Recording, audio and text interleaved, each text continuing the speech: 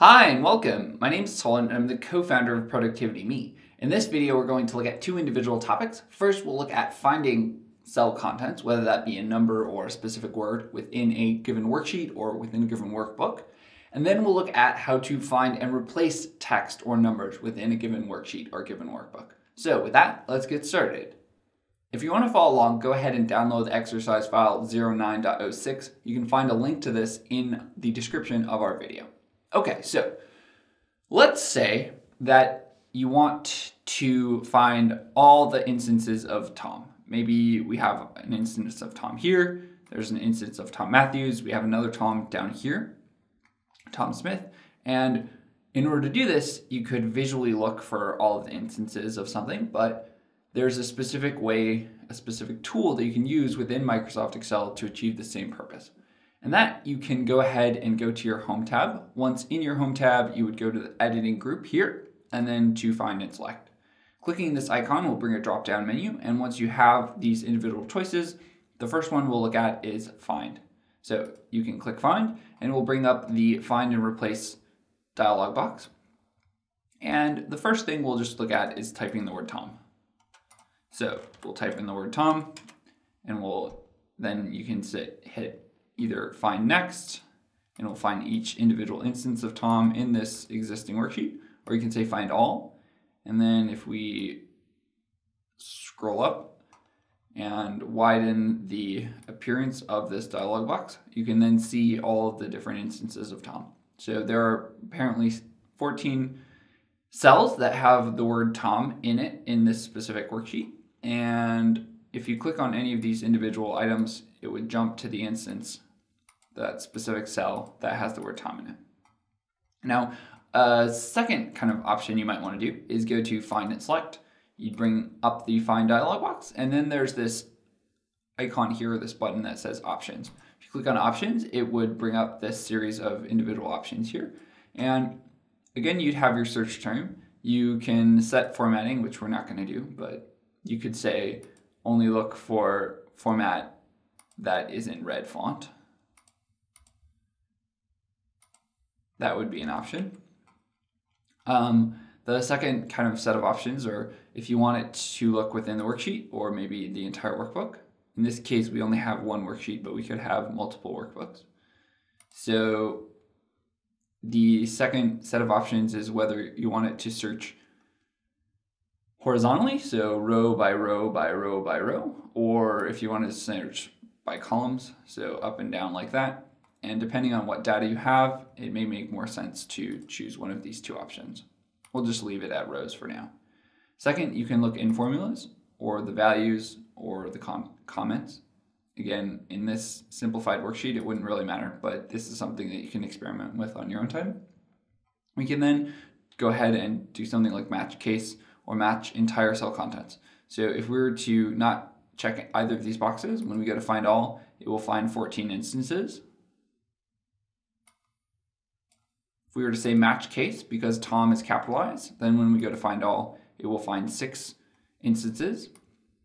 The other instances were here in the email addresses. If we were to switch that so that it was lowercase, if we look for all cases, it would be again 14. And then if we say, I want only lowercase, if you find all, there'd be 8. So there are 6 uppercase Toms and 8 lowercase Toms, meaning that there are 14 total. So that makes sense. You can also say, I want to match the entire content. So currently we have cells which have things like email addresses. So if we were to select this individual option, it would only find the instances where Tom is the single word. So here we have a Tom, here we have a Tom, here we have a Tom, and then this cell is not showing up because it's Tom Matthews, and this cell is not showing up because it's Tom Smith, and this cell is not showing up because it's Tom Fitzgerald. And over here we have tom.fitzgerald@techcompany.com. So if we were to mark this box, it means that it would only find things that are specific to the exact entry here.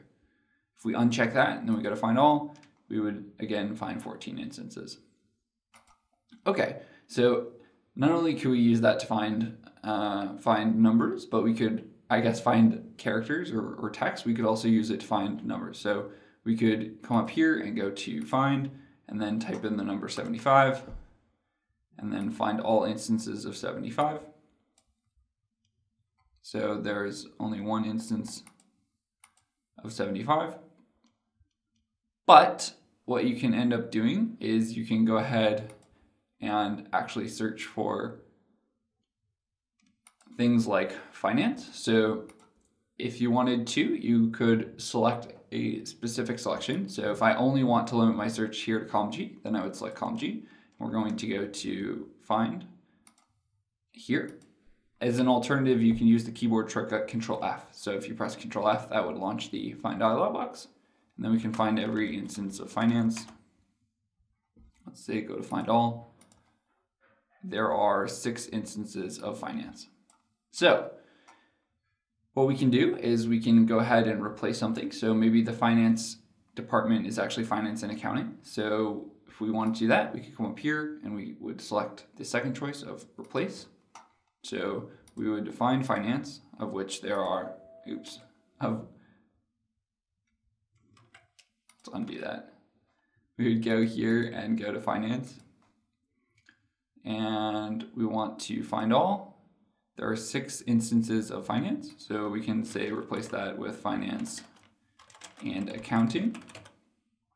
And watch what happens here in column G. So we can either replace one by one, or we can go to replace all, and it would make 6 replacements.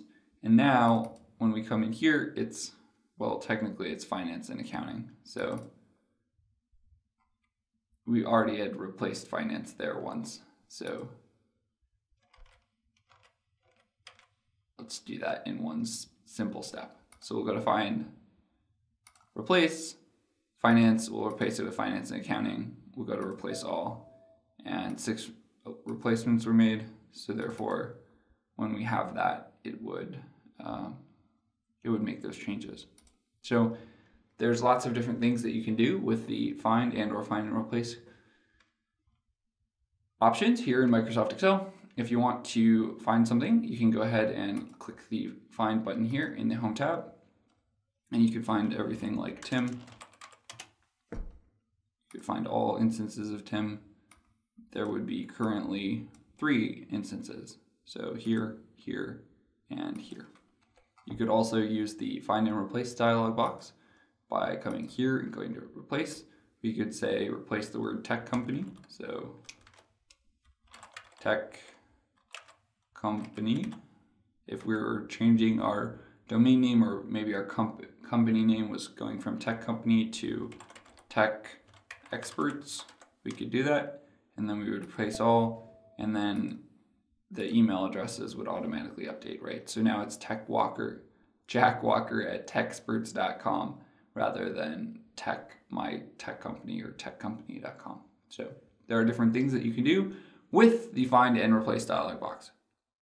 In the next video, we're going to look at using spell check within Microsoft Word. We'll get some of the nuances of how spell check usually just by default will check the spelling of items in one worksheet, and we'll look at how to make sure that you can check everything in your entire workbook. So join us for that in the next video, and we'll see you again soon.